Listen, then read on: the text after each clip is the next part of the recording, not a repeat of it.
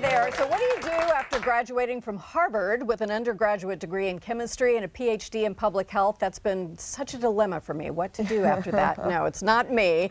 What you do is you pen a best-selling debut novel that's being turned into a feature film, of course.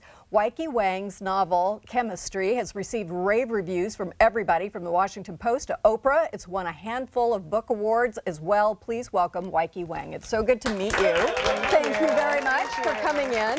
So you've got this crazy great education in science. Right. Were you interested in writing the whole way? Writing was always a hobby of mine. When in high school, I did a lot of writing, and then in college, I took a lot of writing classes, and it became what it is now very, very slowly. But I don't think it was ever something that I went into thinking, oh, I'm going to get a full-time job as a writer. Well, I mean, you've got a PhD in science. You've put all this time in, and not just any place, but you know, this little school they called Harvard. and then you come up with this story, and it turns out to be just a magnificent book. I really enjoyed it. It made me nervous in places. You know, it is a book that makes you care about the main character so much. Tell me about the main character. So the main character, it's an unnamed main character. And I gave her a name in my head, but go ahead. Okay. Yeah. So she's in this very intense chemistry grad program. I didn't do a grad program in chemistry, but I had experienced a lot of these stories as an undergrad. And she decides halfway through that she's just going to quit this program. Because it is brutally demanding. It's brutally demanding, and it comes at a time when her significant other, her boyfriend, has asked her to marry him, and so she's really at this crossroads where she feels pretty much like a complete failure in the middle of the novel, right? Because she's losing potentially the love of her life, and she's not really in school anymore. She can't make herself commit to the boyfriend, even though there's nothing wrong with him. When she adds up the pros and cons, she only has pros, but she still can't do it. But then on top of that, her culture, her family put an incredible amount of pressure on her. Tell me a bit about how that plays out in the book, and why you chose that as part of the environment for your character. So I wanted her in a high intensity environment, and that's what the grad program was. It's kind of I sort of wanted this moment for her to be a really bad 2 years where everything has exploded, essentially. And her quitting the program leads to a divide between her and her parents, her and her family. I just don't think any parent is that happy when your child, you know, quits a prestigious program. Probably not. Regardless of race or immigrant status. And the folding in of the background, you know, I'm an immigrant. I came here when I was 12, and you know, my background is, you know, Chinese American, so that really weaved into the story.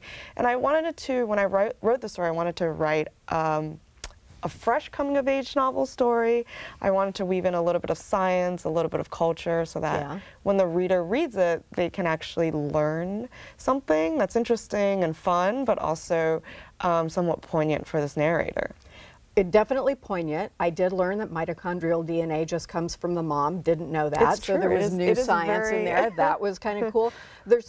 I can't remember what our main character, who in my mind was named Angela, has told her mother, but Angela was her name for me. Is that okay? I mean, just in my head. We don't have to refer to her anyplace else. But she tells her mom something her mom doesn't want to hear. Her mom says something kind of unfriendly about it, and then just starts banging the phone on the cabinet. And Angela puts it on speakerphone so her boyfriend can see, this is what I'm dealing with. And at that point, I want to go find this girl and give her a hug. Help her. So, but things progress. You know, things progress, and you feel very invested in this woman, which I think is a brilliant thing for an author to be able to accomplish. This is going to be made into a feature film now. And it's, you know, your first book, so kind of a big deal. How much input will you have into the movie script or casting? So the option happened over the summer, last summer, and I actually had a really good conversation with the screenwriter. We talked on the phone. She connected well with the book. She actually started crying the whole entire time on the phone. And that I felt bad, but then I was very touched that that's what happened. she's sometimes in New York, so we might grab coffee. I think with the screenwriting, I sort of want to have her interpret the book how she will interpret it, and then we have conversations. And it's the idea of, you know, dialogue between artists, right? So if I create something and she can create something based on this, but maybe put her own spin on it, that would be ideal for me in terms of watching how this work can evolve. Do you have a casting choice? No, not really. Not really? But I think because one of this is embarrassing.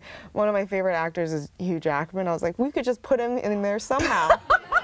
Maybe he could be a professor. He could do anything. Yeah, he can. I don't know if he can be our main character, but I think he can be in there.